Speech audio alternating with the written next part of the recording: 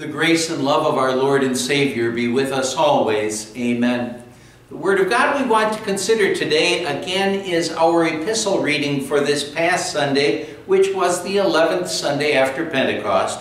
We're looking at Ephesians chapter 4, verses 17 to 24, where the Apostle Paul was inspired to write, "So I tell you this and insist on it in the Lord, that you must no longer live as the Gentiles do in the futility of their thinking. They are darkened in their understanding and separated from the life of God because of the ignorance that is in them due to the hardening of their hearts. Having lost all sensitivity, they have given themselves over to sensuality so as to indulge in every kind of impurity with a continual lust for more. You, however, did not come to know Christ that way. Surely you heard of him and were taught in him in accordance with the truth that is in Jesus.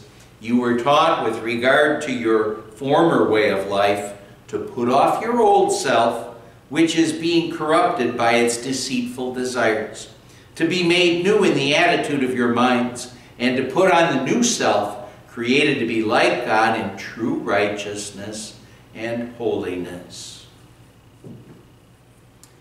My dear friends in Christ, the Apostle Paul said, you were taught with regard to your former way of life to put off your old self, which is being corrupted by its deceitful desires.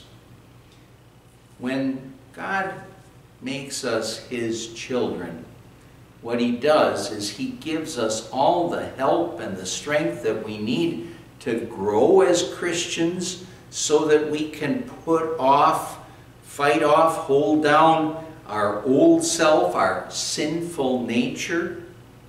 And that ability to fight off, to hold off that sinful nature is an ability that we have only because of God.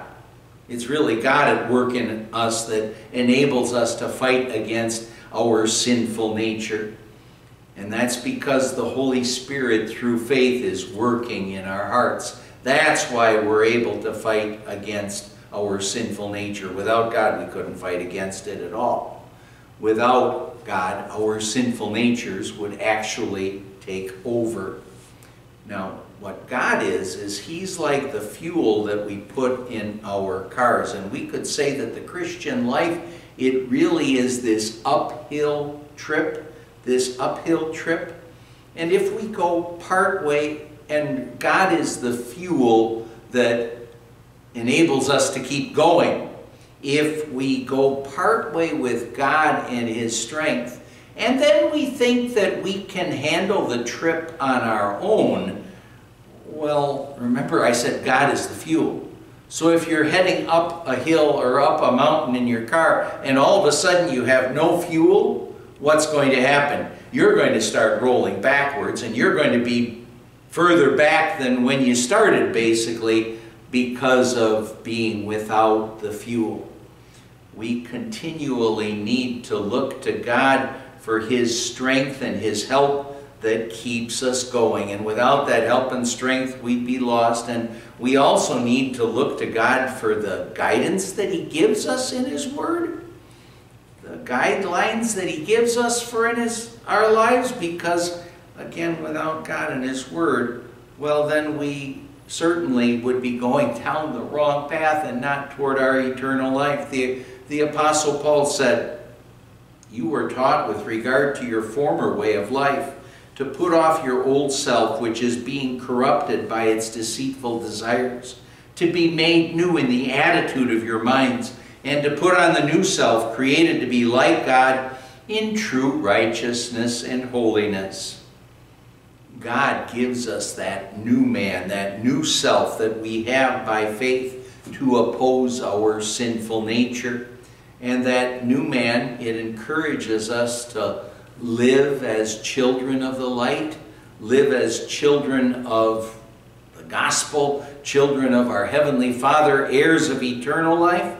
It motivates us to live as children of the light by reminding us of everything that God has done for us, how He made us in the first place, how He, when we sinned, He gave us Jesus to be our Savior, and then He gives us the Holy Spirit to make us believing children of God. And now, since God does so much, He does everything for us, don't we want to live as He'd want us to live? Wouldn't it therefore be wise for us to continually examine our lives and seek to discern if God is pleased with what we're doing in all things? If in all things we're actually living as the children of light. And the fact of the matter is that we won't. But with God's help and His guidance, we want to live as children of light, live as God's believing children. Oh, there was this young mother who retired to bed early one night, but she couldn't sleep. She liked a snack during the night, so what she had done is she had gotten a dish of fruit and placed it on a small table nearby her bedstand. And as she lay there with her eyes half closed, she saw her little daughter tiptoe into the room in her cute little white nightgown. And thinking Mom was asleep, what she did is she took a large bunch of grapes from that dish that was there beside her bedside and quickly and quietly retreated back to her room. The mom was a bit disappointed but said nothing. 5 minutes ended up passing, and then what happened is that the young girl, she crept back into the room and carefully put the grapes back in the bowl. As she left, she whispered, "This time I beat you, Mr. Devil, now go away." And how the mother rejoiced when her young daughter clearly recognized her soul's enemy and decided to resist him.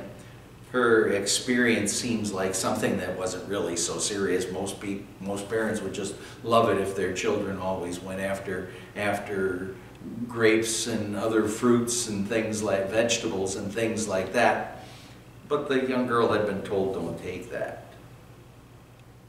And well, Satan went after her and she stumbled, but then with God's help she fought against the temptation. She wasn't supposed to take those grapes. But now this story, it does teach us actually a valuable lesson. In our world there are all kinds of excuses that people use for sin. Everybody's doing it. What I'm doing isn't really that bad. After all, it's not hurting anyone. No one will know the difference, or I was born that way and I can't control things. And there are so many other excuses that we'll hear, excuses that we're tempted to make and probably actually will make in the course of our lives. But instead of making excuses for sin, let's always remember who we are. Because of God's grace, because of what Jesus has done, because the Holy Spirit has worked in our hearts, we're God's children, children of the light, not children of the darkness. God has freed us from the darkness of Satan's sin, death, and hell. We're God's believing children. We're heirs of heaven. So now, are we believers supposed to be different? Absolutely. Yes, we are. Unbelievers can't know God's grace and love. But you and I do know God's grace and love. We who did deserve eternal punishment know what it means to be forgiven. May God work on our hearts and help us so that all who see us observe that difference in our lives by how much we treasure God's amazing grace and love for us. May God help us always to live as children of the light. Amen. Let's pray. Lord God, Heavenly Father, thank you for calling us from the darkness of sin and unbelief and into your believing family. Keep working on our hearts so that Satan and sin can't draw us back into the darkness of sin and unbelief, so that we are always being drawn closer to you and to the light of the gospel.